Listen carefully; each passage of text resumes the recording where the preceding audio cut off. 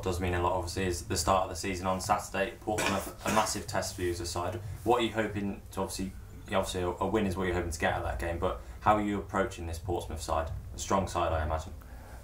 Yeah, well, they're a strong team, but I think the doesn't get much tougher. I think the only way it's a bit tougher if you're away from home. But no, we need to make everything count in our favour. We're at home. Should have the fans behind us, and they've got new players. We've got new players, and yeah, we're the unknown quantity. Everyone's expecting them to do something. There's an expectation on them. Bit less of an expectation on us from the outside. The only expectation that's on us is what we put on ourselves, and we'll be going out there to get 3 points.